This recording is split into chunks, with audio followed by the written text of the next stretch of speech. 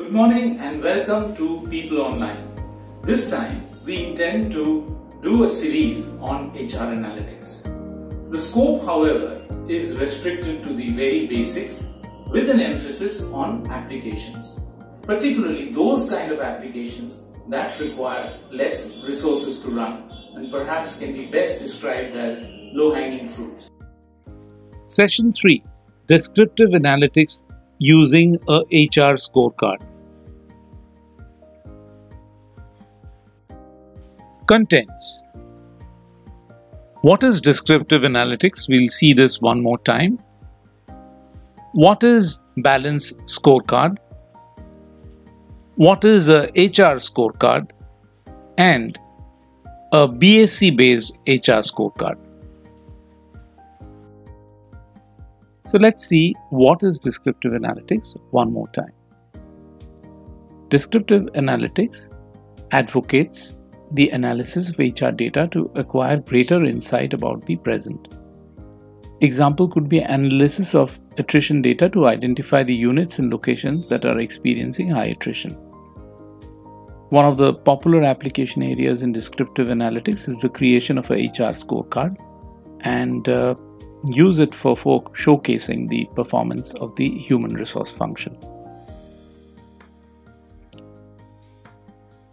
What is balance scorecard?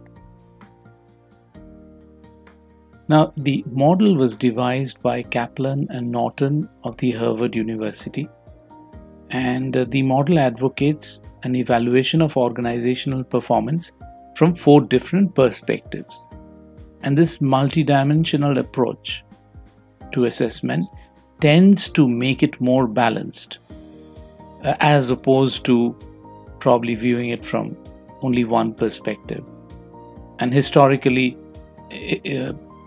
most evaluations tended to be centered around financial parameters. So the balance scorecard tried to turn things around and bring in this balance in assessment. The 4 perspectives are financial, customer, internal business, and learning and growth.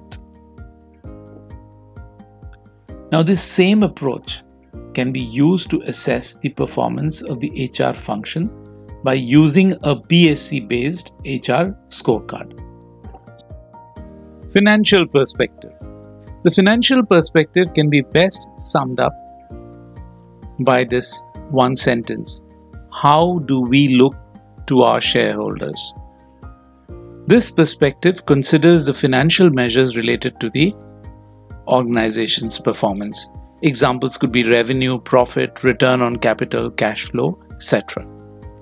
In the context of the HR scorecard, metrics that would correspond to the financial perspective of the BSC could be total labor cost as a percentage of revenue, revenue per employee, profit per employee.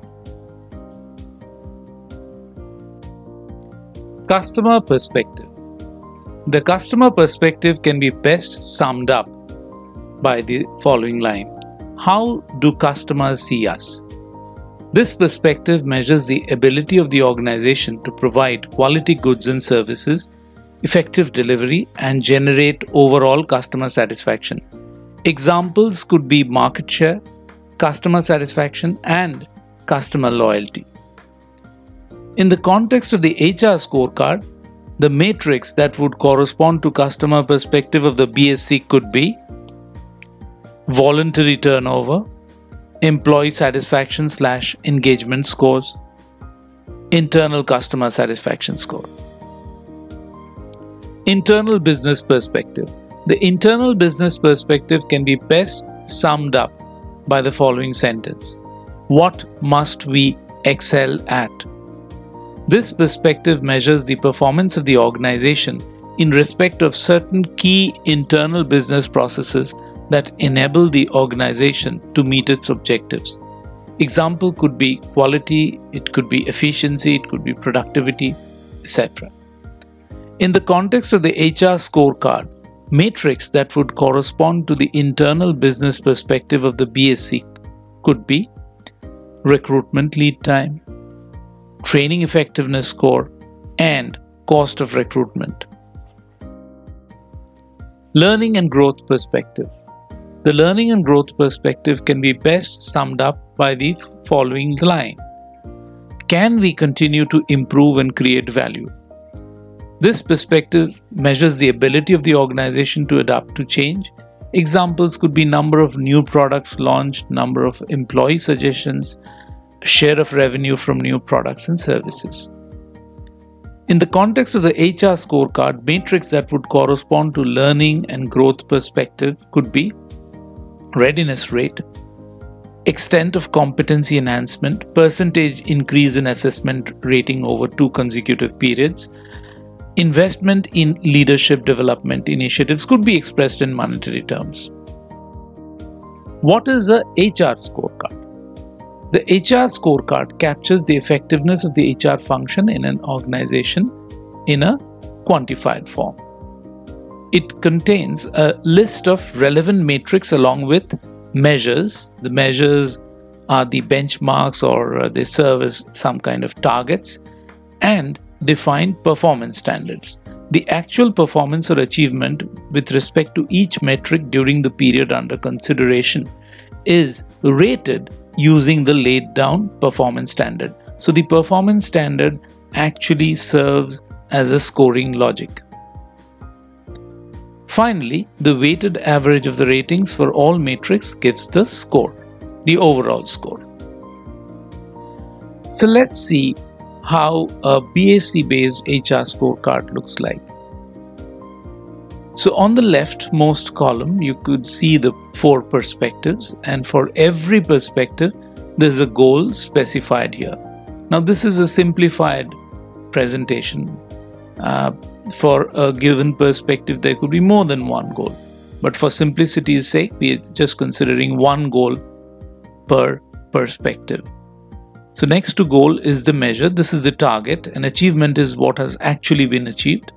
Percentage achievement is achievement divided by measure into 100, and the standard gives the scoring logic for arriving at a rating.